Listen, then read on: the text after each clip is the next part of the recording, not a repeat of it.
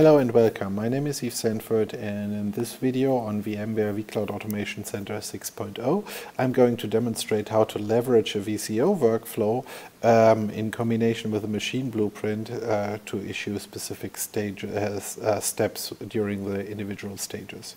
First, let's log into vCAC, and the first thing we need to do is to actually create a vCO endpoint. For that we go into the Infrastructure tab, then on endpoints, and over here we are going to create the credentials for the vCO engine. So again, that's just another set of credentials. Click New Credentials, and that way is we enter the vCO credentials, so give them a name, username and password to log into vCO later on. So this is just a necessary step so that vCAC can talk to vCO. Hit the green check mark. Your credentials are created. Go to the Endpoint tab, say New Endpoint, Orchestrator, vCenter Orchestrator. By the way, you need to have at least an advanced license of vCAC for this. The vCloud Suite licenses typically don't necessarily work with 6.0, or you need to install 6.01 for this to work. So enter the address for the vCO system, so that's in our case the vCAC appliance port 8281/vCO. We pick the credentials, so we name them vCO, so that's pretty straightforward. And you need to define one property actually in the system so that VMware knows, or vCAC knows, which virtual center to use in which priority. Be careful here, the parameter is actually vMware.vCenterOrchestrator.policy, and the V in vCenter Orchestrator priority is actually uppercase, otherwise it will cause issues. We start with priority 1, the lowest priority will win. In our case we only have one vCO, so nothing really to worry. So that was all the preliminary steps we needed to do within vCAC. So next we are going to open the vCenter Orchestrator client, log into the Orchestrator client, select username and password, hit login, wait for the client to be populated, and we are just going to create a custom workflow, which is pretty straightforward. It should just actually pick the name of the virtual machine and save that in a property. I know that's not leading very far, but it's just to give you an idea on how to link all that together. So again, to build a new workflow, go into switch the Orchestrator client into design mode, leverage the folder we created before called cap workflow. Select new workflow, and we are going to call that specific workflow return property. That has just the name we are going to create. And then in the inputs area we are going to specify that we get one input parameter. In our case we are going to call that input parameter the vCAC VM, because we get the vCAC virtual machine in there. Type is going to be vCAC :virtual machine. These types are pre-built once you have installed the vCAC plugin into vCO. And now we can go to the schema. So it's pretty straightforward. Add a scriptable task in here. That's going to be the way we are going to populate our parameters. So hit the pencil icon or edit icon on that specific task. Call it, give it a name, so we call it create welcome machine. Go to the in tab and leverage the existing workflow parameter, so vCAC VM should be leveraged. Just hit select. And then we go to the out. So that's actually what the system should finally push out. So for that we are going to bind that to a specific parameter. We need to search for that now. So that's welcome response. Not search for it, create it. Sorry for that. It's going to be called welcome response. It's going to be of the type string.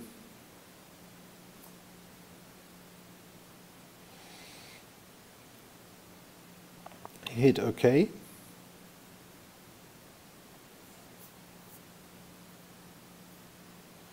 And next we are going to go for the visual binding, or for the scripting. So in the scripting we are going to first give it a comment, so that's basically what we are going to do. So basically the story here is we are going to return hello plus the machine name. That could be basically everything else. You could also write into different variables and stuff like that. First of all, we are going to generate a log entry. That's always important if you later on need to debug the system or debug the parameters. This way you can ensure that you really know what's going on in your environment and you are not completely blindfolded for that. So just run that command, and then also we are going to set the parameter we just defined, welcome response equals hello in quotes plus the vCAC vm.virtual machine name. So we see there is a logical issue somewhere in our script. I think I just used the wrong type of bracket here. Let's fix that. And as you can see, the script is now perfectly fine. No error message anymore. So we can close that and move along. The next thing we are going to add is a specific vCAC action element. So add update property. So we are going to add update property from Blueprint or from virtual machine entity. We are going to add, update the virtual machine entity, drop that into our workflow, hit the edit button. No, hit setup to actually make sure that we have the proper properties set up. So in our case, the property name, we are going to predefine that. So the name of the property, how it should be stored in vCAC, we are going to call that vCO response. And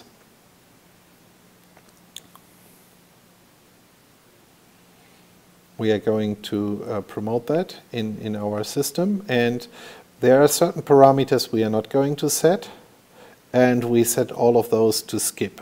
So that way the system knows that we don't need these specific parameters in our case. So promote them, and now we can actually edit the workflow process. For that we go to the visual binding, and we need to actually now bind the welcome response needs to be bound to the property value. This way the system knows how to make sure that the property value is stored in the system. Save and close, increase the version with it, and that's basically all we need to do from, for our new workflow. Next thing we want to do is go through the setup of vCAC in combination with vCO. So based on that, we are going to leverage an existing workflow which comes with a plugin from vCO, or is pre-installed with the vCAC appliance. So for that, we go to the vCAC segment on the library configuration, and we are going to call the add a vCAC host workflow. So we run that workflow. We give it a name. So how should our vCAC host be called? What is the parameter, how we connect to it? So it's HTTPS vCAC IaaS. So it's important that this is linked against the IaaS component. And then whether you automatically want to install the SSL certificate, the username and password we are going to leverage here. So vCAC admin plus the necessary password. We are going to use shared session.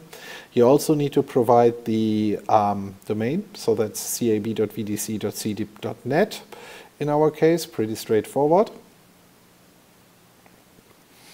And once you entered all that information, you can basically hit the submit button, and based on that, the system then knows how to move forward from here.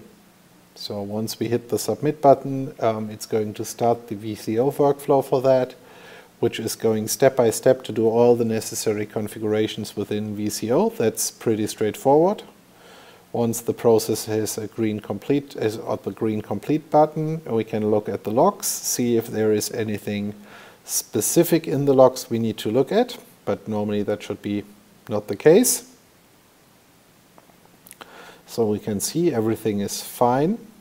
The next thing we want to do is actually create the necessary stubs within vCAC. So therefore we have a helper process.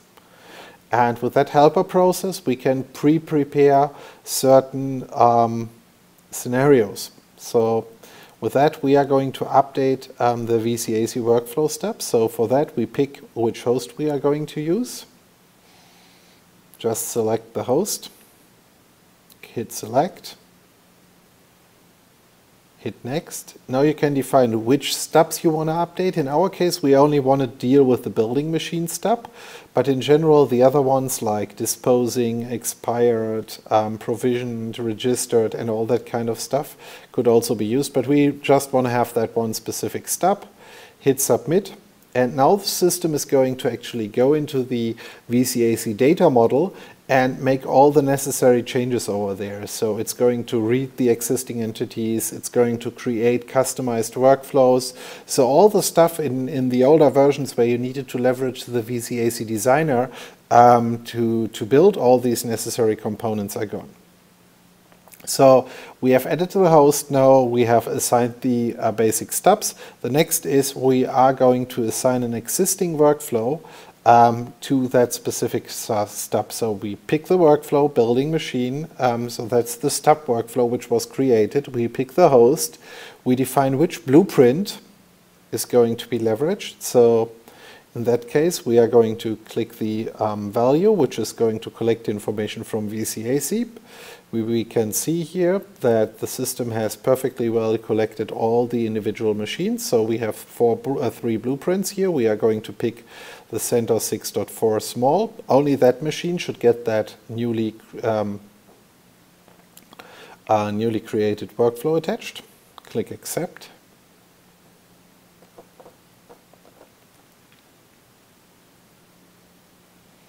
And you can also check if that workflow should be applied to existing machines. We don't want to have that.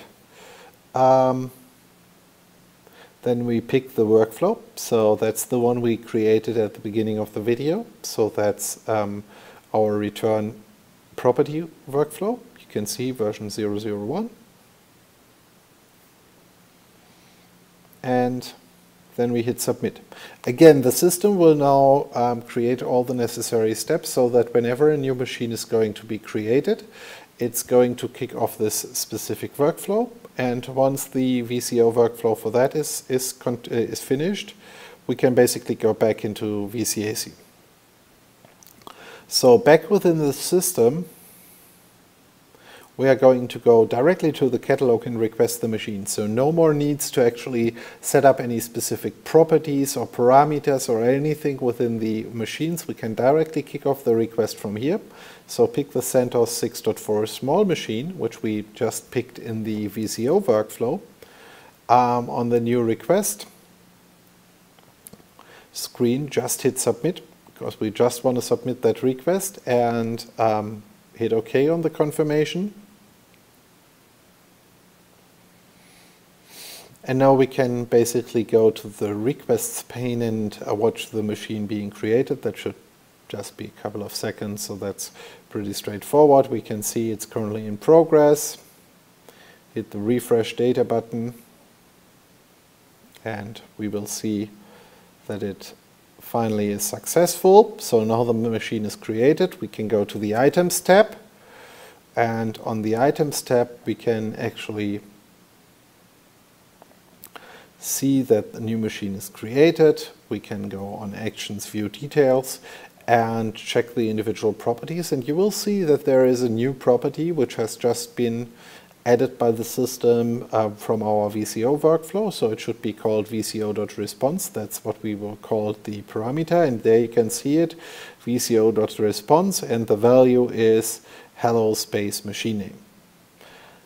Thanks for watching this video. As you can see, it's far more easier with vCAC 6.0 to integrate with vCO workflows now.